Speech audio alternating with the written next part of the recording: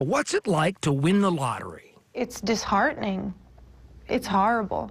Okay, clearly we have a story here. Over the course of a 2-hour exclusive interview with Emily Leach, she laughed, cried, and pondered this simple question. If you had mistakenly given a lottery ticket to somebody, whose is it? Yours or theirs? I think it's mine because I paid for it. Let's begin by going back. 3 years ago, Emily was found to have a massive tumor on her pancreas. She lost weight, moved in with her mom, and had to leave her beloved job at the VA in California. When you came out of all of that, how much in debt were you? About $300,000. $300,000 in debt. No insurance? No insurance. Then in January, she pops into this convenience store in Mountain View to play the lottery. Never thinking you'd win anything. Never thinking I would win anything. Oh, she won a ton. $1 million with one ticket. What was that moment like? It was surreal. Now, by all accounts, Emily has a good heart, but she's a soft touch. Did people start contacting you? The first night that it aired, I received a call from a family member that I hadn't heard from ever, asking me to help pay off his house. He was going to lose his house. My biological father, who hasn't shown any interest in me in 15 years, is now a good friend of mine, I guess. You gave him money? He's my dad. Right. What am I supposed to do?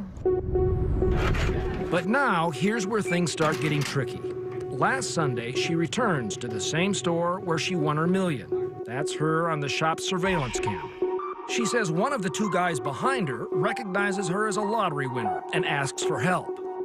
What is he asking for? I've got kids to feed. It's wrong of me to ask, but I really do need the help. And he's crying. How do you say no to somebody that is asking you for help, knows that you hit the lottery, knows that you're up on your luck right now? Way up on your luck. Incredibly, she's going to buy another big winning ticket.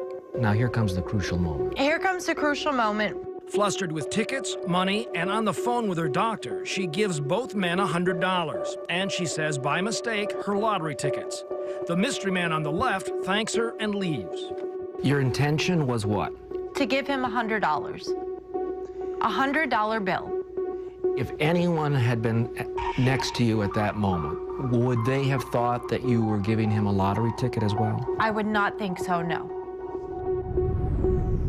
The store clerk has reported a slightly different story. She's sweet girl, but right now I don't know. She buy a $3 mega for two of them. She gives some two guys behind her. That's his ticket, no more her ticket. She lied. If that's what he thinks, then that's what he thinks. All I know is what I did, and I will be the first to admit that I got flustered. I shouldn't have been doing so many things at once, but I was just trying to help the guy. Oh, she helped the guy. The ticket Emily bought and the mystery man took turned out to be a $260,000 winner.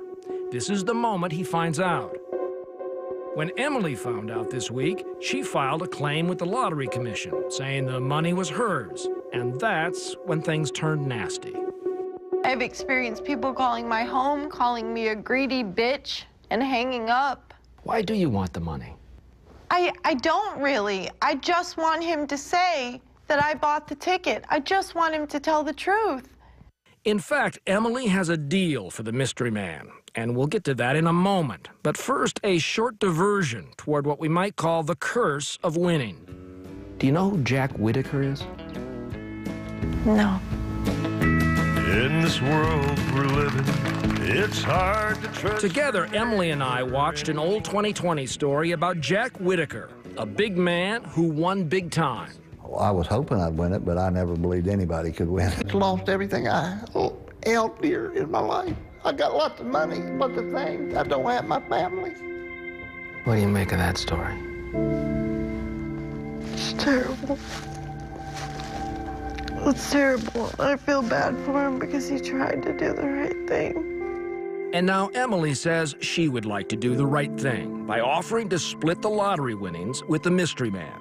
Even so, Is there any part of you, Emily, that says to yourself, I'm just going to let this go. I've already had a blessing. I'm going to let this one go. But I want him to tell the truth.